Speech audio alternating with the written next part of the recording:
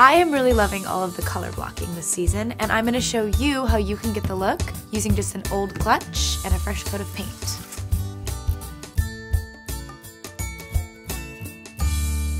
You will need an old clutch, a painter's palette, paint brushes, fabric paint, and painter's tape. So first you're going to take a piece of tape and you're going to tape off your first stripe. Now once you've done that, you're going to paint below the tape.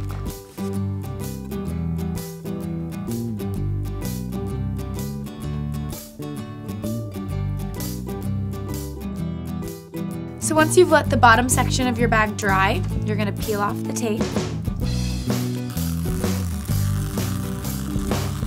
You should have a clean line. So now you're going to take another strip of tape and you're going to line it up at the very top of this line.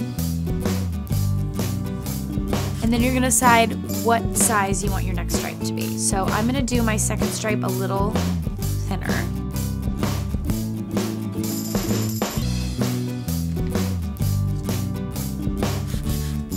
And once your tape has been pressed firmly down, you're going to paint your second stripe.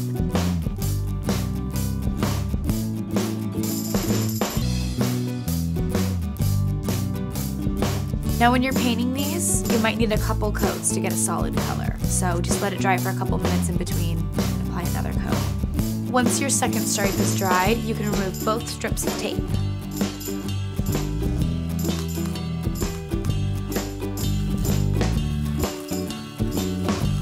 Once you've removed the tape, you're done, and all you have to do is repeat it on the other side.